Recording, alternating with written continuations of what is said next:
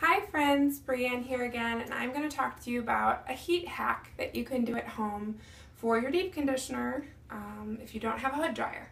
So this is a really easy, simple little trick. I've been having a lot of guests come in and talk to me about how dry their ends are feeling, just because I think we had that real extreme changeover from winter to summer here in southern Ohio. It feels like we didn't really have a spring. So anytime you get those extreme opposites in weather, you're going to notice probably a little bit more dryness.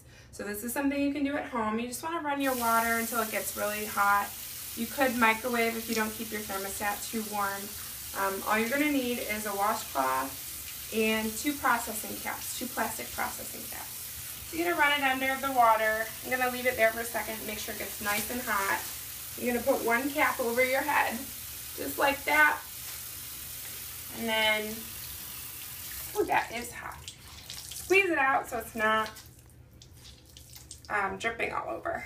And then you're just going to take that, drape it over the top, and then you're going to sandwich your cap.